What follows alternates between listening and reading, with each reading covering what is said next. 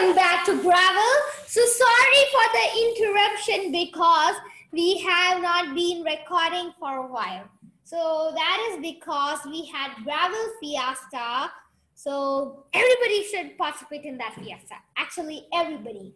So we have decided to make it in groups. So the groups we are making it is in space, maths, science and body. So anybody who needs to do a class on body or space or maths or science should come in the Zoom link. They need to ask, which will be doing notes of body and also space and also maths and science.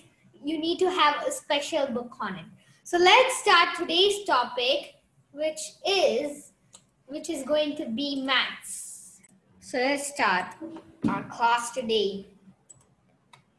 So maths. So today we are going to do two topics on maths as per our syllabus. So we have the first topic as a tough one, and we are not going to do KG1 maths. We are going to do upper study maths.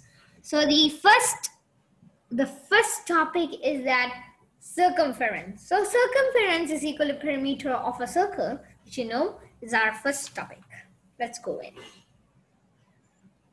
How to find the perimeter of a circle or circumference?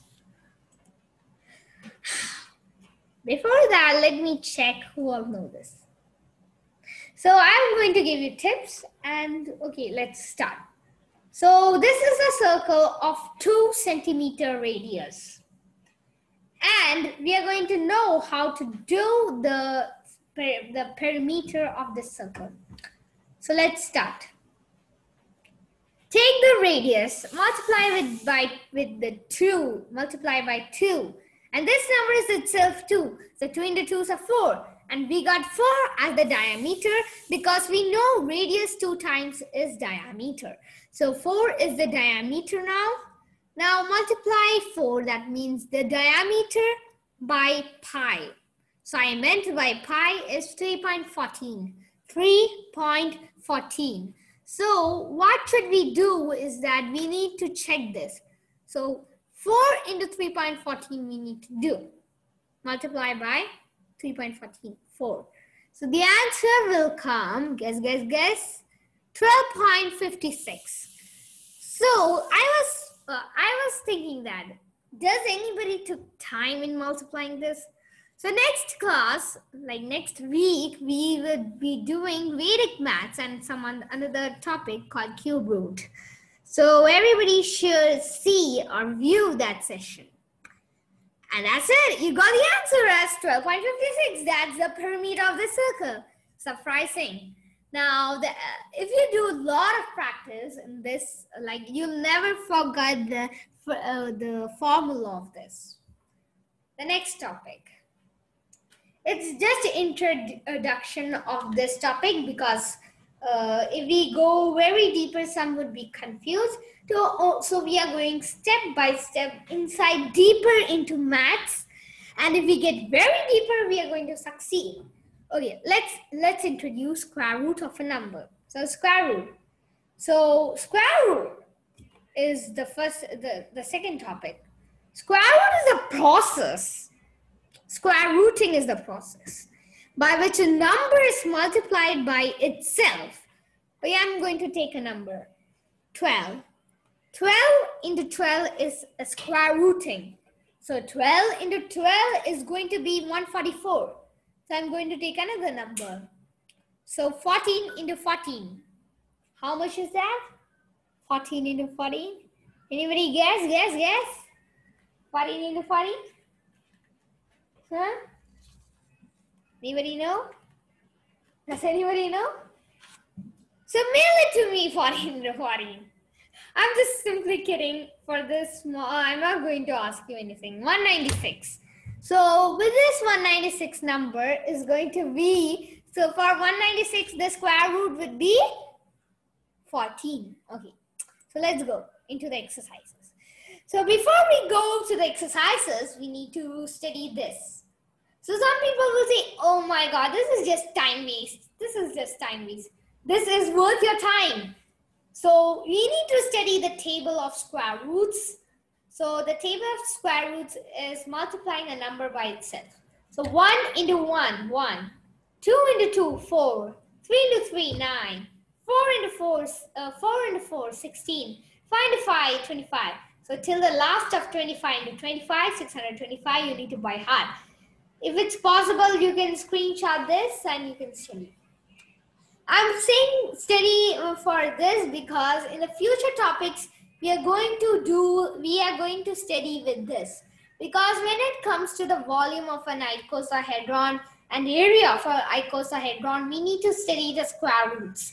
So before that, I'm going to say you that we need to learn square roots and also cube roots. Cube roots we are going to study in the next class. So everybody should be so attentive to this class. So we need to by heart this one. So find the square root of 9081.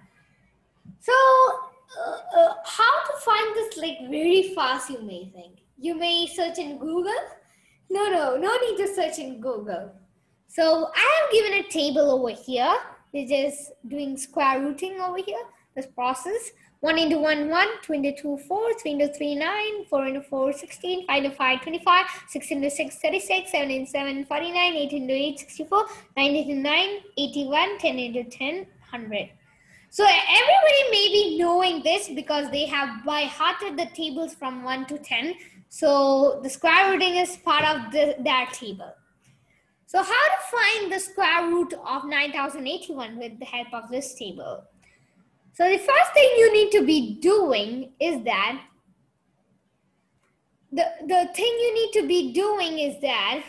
you can see T1. So divide this group 9081 is the number. Now divide it in two groups because it's a 4-digit number. The next class I will be going this in detail, but today we are only going in 4 digits. So divided it in groups. So in these groups, you need to check that is this coming in this table. So luckily we got 81 over here in nines. So just keep 9 over here. And the last digit is 1. So 1 is also there over here in the ones category. So also write 9 or 1, something. And 90, which is 81 or 100, 100 won't come because 100 is bigger. So 81, which is 9.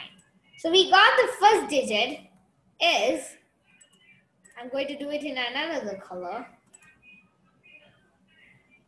Okay, 9 should be in another color because this is we know that 9. Now this is not 100% accurate like the normal method. So what we need to do is that we are choosing 9 or 1 is the question. So if we choose this is not accurate correctly, but 1 will come.